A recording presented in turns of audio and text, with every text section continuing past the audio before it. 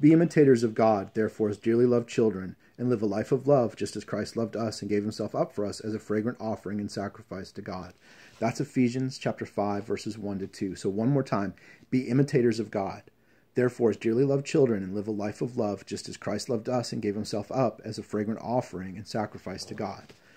I want to talk to us for tonight's Cowboy Church Friday night message about our identity and how that's kind of challenged right now. We have been removed from, a lot of us, from our workplaces. Some of us are separated from family, and most of us have been greatly separated from rodeo and our rodeo community or bull riding community. And for most of us, our identity is found in those things. It's found in our work, our family, or our interests. And with rodeo, that can both be career and interest for us. But regardless of where you fall on it, it's something that requires a lot of your attention, and it receives a lot of your attention. And so our identity becomes wrapped up in that. We're defined by the things that we do and the people that we're surrounded by. And there's a huge community within the rodeo family. There's just a huge community that helps us become identified that way. So I want us to look then at our identity in Christ instead. We know that we're supposed to be imitators of God. We talked about in our first message out of the series about what it means to love like Jesus, and that it's not emotion but action, and that's what we need to do is show loving action the way Christ died on the cross for us, as referenced here in these verses as well. That because of that, we too should be loving others in sacrificial ways.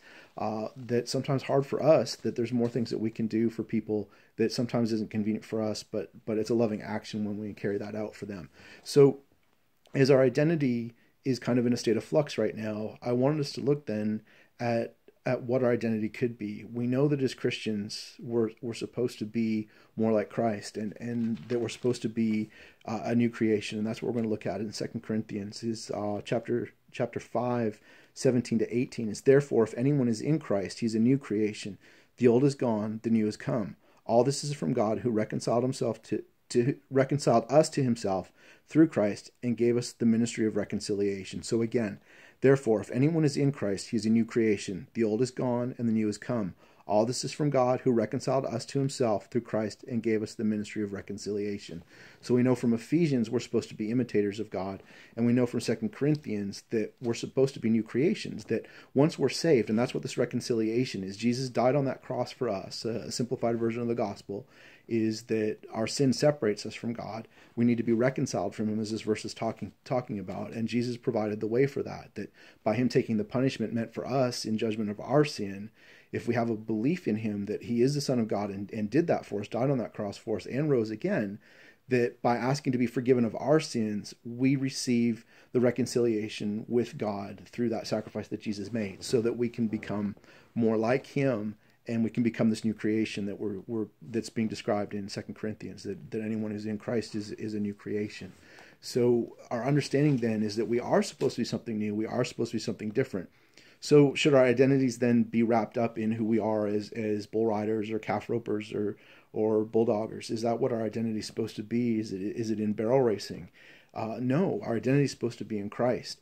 But we spend so much time in those communities and pursuing those interests, and those interests require a lot of our time.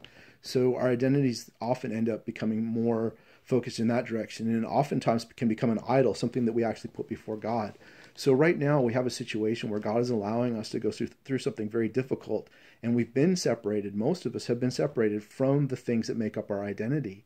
So why not then pursue the things that are of God, that help us to become more like Jesus? Why not pursue those things while we have some of that extra time? So we've talked about the idea of being able to attend church virtually now. So for some of us, it's hard to walk in the door. We're uncomfortable with that. And so we've got an opportunity where we can at least turn on a service on Sunday morning and watch it live, or we can watch it later whenever we want, because most people upload and keep those, most churches, upload and keep those online for us. So we have an opportunity to sort of step back into church if we used to go, or try it for the first time without that intimidation or pressure. And that's a way then that we can allow our time to be spent in a way that helps us to become more like Christ. The other then is reading the Bible for ourselves. Those of us that have more time right now, we can be spending time on our own that way, or with our family. Those of you that have kids, we can be doing devotions with our kids, and just trying to understand the Word. And it's hard. It's hard if you're not used to it. It takes time. but so does learning these sports. So if we can take the time to learn these sports, we can take the time to learn to read the Bible, learn to understand what God's going to teach us through this, and then allow that to make us become more like Christ, to be an imitator of him, to be more in line with that identity, that our identity then becomes shaped by the things we're pursuing this way. CowboysWithTheCross.com, we're still updating that. We may not be going to rodeos to do Cowboy Church right now, and doing this instead is the idea being we can gather together on Friday nights and there'll be a message available with the sense of us doing something in community together from our old self, that idea of doing Cowboy Church. But the idea of Cowboy Church is something that builds this identity, not our rodeo identity. So it's a wonderful blending of the two. And then, as I mentioned, CowboysAcross.com, we're still updating that every other Thursday. There's new material there for you to try to teach you and help you to grow and become more like Christ. So that's our hope then, is that God has given us an opportunity to separate from our old identities and pursue this new creation that we are in Jesus. So I want you to be encouraged and just dig in. And if you need help, we're here to help you. I'm available to anyone that has questions as they're reading the Bible on their own. If you're struggling with something, I'm here. That's what I do in a full-time capacity. So pursue this as much as you can, and it will bring you some comfort and some encouragement as you go through these difficult times. So let's do this together, and I will see you here next week, and eventually hopefully see you somewhere down the road, and we'll continue to do some stuff on social media. We'll try to keep some encouraging things there for you as well. Love you guys. We'll see you somewhere soon.